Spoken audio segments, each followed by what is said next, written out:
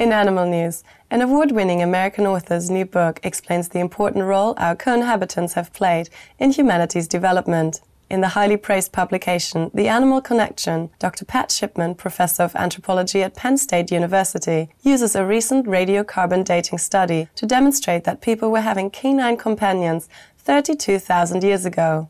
Dr. Shipman also illustrates how significant the relationship with animals has been to humans throughout history, as shown by ancient cave artwork.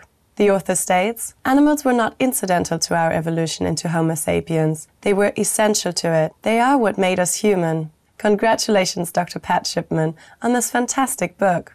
May it help many people realize how blessed we are to be sharing the planet with our marvelous animal co-inhabitants.